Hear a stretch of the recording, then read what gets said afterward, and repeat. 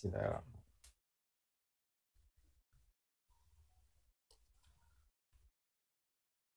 Assalamualaikum warahmatullahi wabarakatuh. Mr. Pak Bambang Brojonegoro, Minister of National Development Planning, Mr. Aditya Matu, Chief Economist of the East Asia and Pacific region of the World Bank, Mr. Arianto Patundru, Researcher and Fellow at the Anne Gordon Department of Economics, Australian National University, Anggito Abimanyu, Chairperson of the Department of Economic and Business, Vocational College, University of Gadjah Mada, colleague from the World Bank Office, Jakarta, ladies and gentlemen. Again, let me welcome Mr. Aditya Matu to Indonesia and to our office at the Ministry of Development Planning, Bappenas. It is truly an honor for us to be able to host the Bappenas Economic Public Lecture Series, Reform for Recovery. At this lecture, Bappenas and the World Bank jointly organized the event and have Mr. Matu as our speaker today. I would like to personally thank Pak Bambang, terima kasih yang telah hadir for joining us as the discussion together with Mr. Arianto Panturu.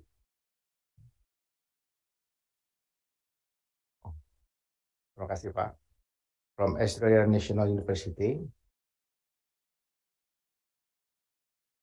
I do thank you also to Pak Anggito Abimanyu to chair our public lecture session. Since the first outbreak of COVID-19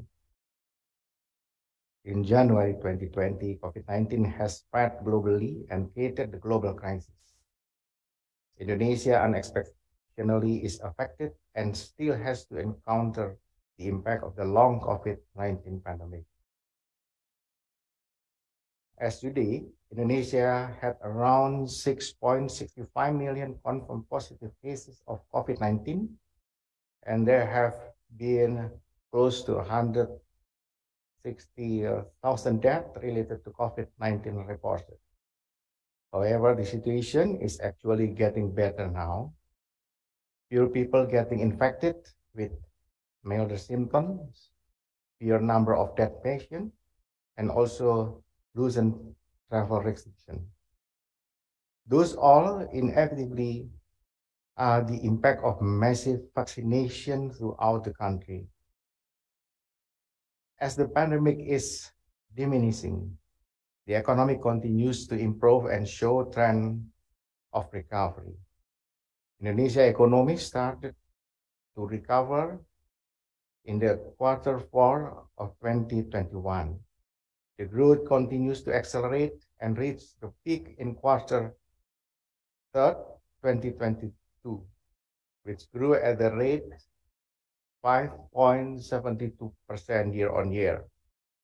We are projecting that Indonesian economy will grow around 5.4% in the whole year of 2022, and it is expected to continue with a solid growth in 2023, with a growth target of 5.3 to 5.5% in our National Development Plan of 2023. As the global economy started to recover, international trade has also recovered. Indonesia trade's performance is also benefit from the increase of commodity prices, in particular coal and palm oil. In Q3 2022, Indonesia's trade recorded a surplus by billion US dollar, which is a 12.58% growth compared to the same period in 2021. It is supported by the increase of Indonesia export of goods by 19.11% in Q3 2022, while the export of services grew by 82.84% year on year as the international borders are reopened and tourist visits increased. While the economy continues to show a trend recovery, it is beyond doubt that the COVID-19 pandemic has left economic scars, such as lower productivity of the economy. On the other side, Indonesia has the vision to become a developed country with the fifth largest GDP by 2045.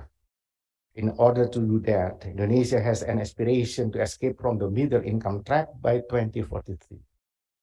With the scars of a pandemic is still hovering around, business as usual will not bring us to the vision of 2045. Therefore, Indonesia decides that we should begin the economic transformation to provide a strong foundation and solid stage for Indonesia's vision of 2045. To achieve escaping the middle income trap before 2045, Indonesia should not only maintain economic growth, but also to pursue inclusive and sustainable growth.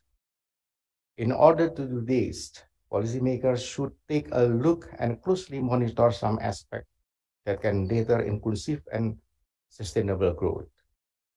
First, policymakers should be able to mitigate the uncertainties and downside risks that may happen in the future.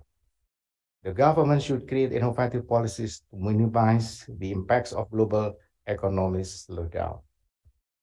Secondly, we need to be aware of an increasing debt burden that has been foreshadowing several countries. Inflation abroad has been attracting more capital outflow from region and causing a depreciation of exchange rate countries in East Asia and Pacific countries. Not to mention, the weakened exchange rate is also contributing to domestic inflation. Thirdly, policymakers should handle the distortion with appropriate means. The government should manage to control the cost of living and the cost of production to protect both households and firms. Ladies and gentlemen, during these 3 years' rise, policy measures have been taken as an emergency response to the pandemic and recent situation for the sake of saving the economy in the short run. However, responding to a short-term volatility should not be a subject to a trade-off to achieving a long-term vision for the vision of Indonesia in 2045. Indonesia needs a long-term growth which is inclusive and sustainable. We understand that building global economic resilience after COVID-19 pandemic is a responsibility of all of us, and exceptionally countries, gentlemen, governments, international organizations, private sectors, and others. Collaboration across sectors and regions is very much needed. Sound policies are needed to ensure the economy continuously recovers stronger and provide prosperity to our people. Therefore, we are here today to learn and gain insightful knowledge about understanding the post-pandemic situation and the prospect for the global economy from our prominent speaker and discussion today. I am looking forward to a fruitful discussion for enhancing our perspective and providing better policy for the future of Indonesia. I do thank you. Assalamualaikum warahmatullahi wabarakatuh.